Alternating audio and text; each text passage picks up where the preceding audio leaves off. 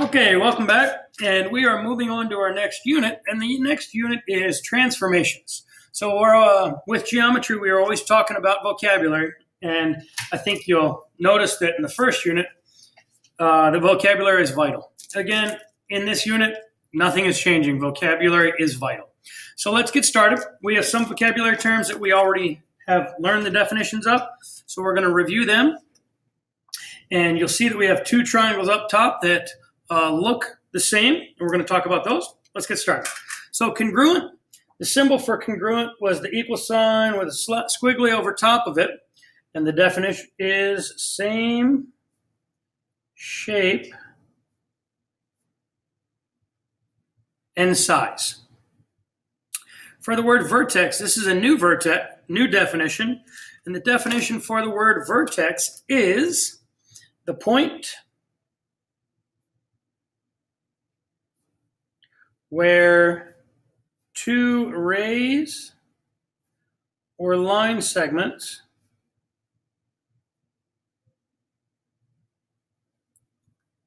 intersect. Another word for intersect, cross.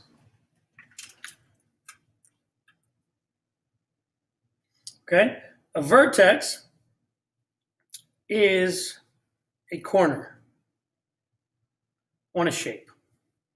Vertex, so if we're looking at the triangle, we have three corners. So we have three vertices, and I'm going to put vertices is the plural when we're talking in that. Okay, and give that a little example right there. I will say that a triangle has three vertices. The word transformation is also a new one, and that's the title of the unit. So a transformation is moving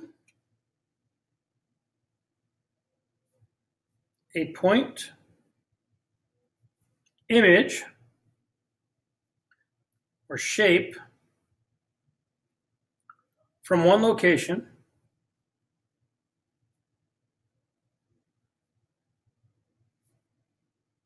to another. There are three different types of transformations that we're going to do.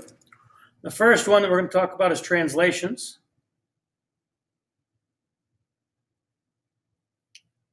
The second one, reflections.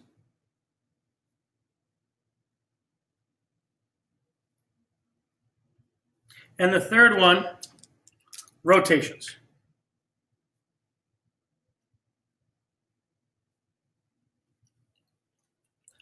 The fourth word that we're talking about is pre-image.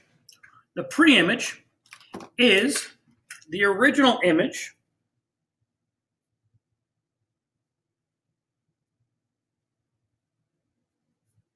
before, I'm going to put that in all capitals, it has been transformed.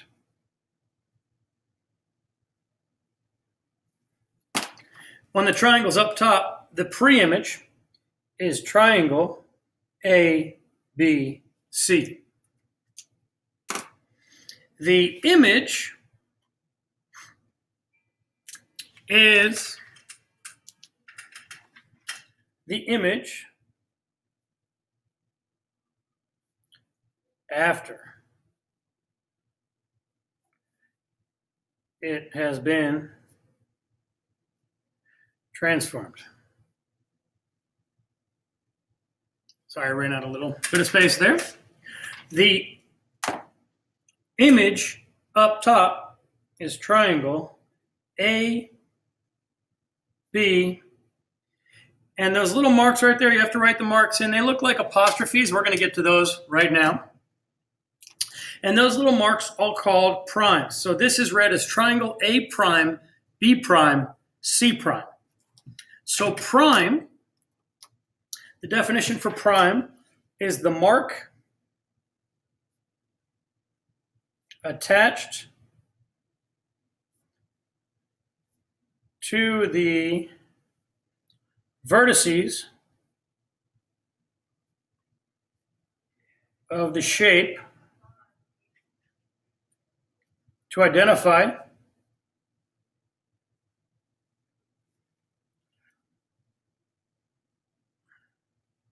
that it is the newly transformed image.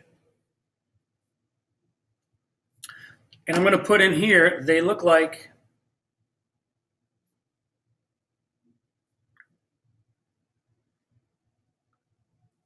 an apostrophe.